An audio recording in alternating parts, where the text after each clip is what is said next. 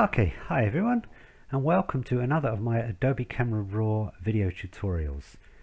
Now, in this quick tutorial, I'm going to show you what I think is a really great feature of Adobe Camera RAW, and that is in the sharpening tool. Now, it's not just the sharpening tool itself, but it's the masking feature within the sharpening tool, which is really useful. And there's also a shortcut, a feature which many of you might not know about, which really helps when setting this or when using this masking slider. Okay, now typically when we sharpen an image, if we apply sharpening to the whole of the image, then everything gets sharpened. Now this is particularly a problem when you have a lot of sky in your image, or if you have any sky at all in your image. Now if we zoom in close to the sky here, now if we apply lots of sharpening to our image, you can see the sky looks really nasty and pixelated and grainy.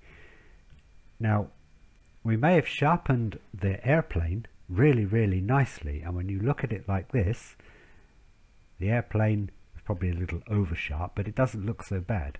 But when we look at the sky, it's made a really nasty effect to the sky itself.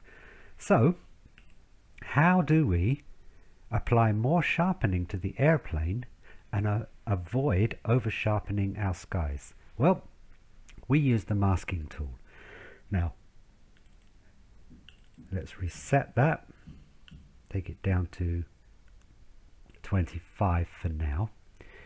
Okay, now down here at the very bottom is our masking tool. Now we can slide our masking tool, and what that does, it will mask off areas within your image so that you don't apply sharpening. So it's a bit like if you've ever painted your house, when you don't want to paint your skirting boards or the ceiling itself, you put the masking tape over so that the paint doesn't go over the skirting boards, over these areas that you don't want to paint. And this is very much the same. What you do is you mask off parts of your image so we don't sharpen those areas, and we only sharpen the areas that are not masked.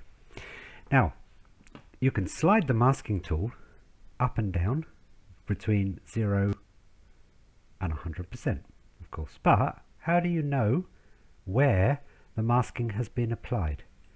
Well, that's the trick. If we slide our masking tool and we hold down the Alt key, we can see the areas that have been masked. The black areas are masked and the white areas are unmasked. So in an image like this, we can select where we want to apply the sharpening. So this really gives us a much better idea of what parts of the image we are masking and what parts of the image remain unmasked. So if we pull this up to about here, 50%, now we can see we've got lovely white lines all around the edges of our airplane, and pretty much all of the sky is black. So that means that the sky will not be sharpened at all, and just the edges, the contours of this airplane will be sharpened. So if we release that, so if we say 50% masking is ideal, if we come in, zoom in, and now start applying more sharpening, now you can see if we back that up to 100%, now we can see that the sky remains really nice and smooth. If we turn off that masking, see the difference. Nasty artifacts in our sky. Put it back up to 50%, we've removed that.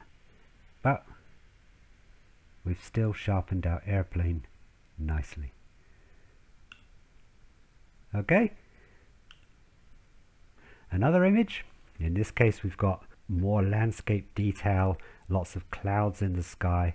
So same again, hold down the Alt key, pull up the masking. Now I can just see, you know, I can pull it right the way this way, but in this case maybe I want to sharpen the edges of those clouds, so I wouldn't want to pull the masking up to 50% in this case.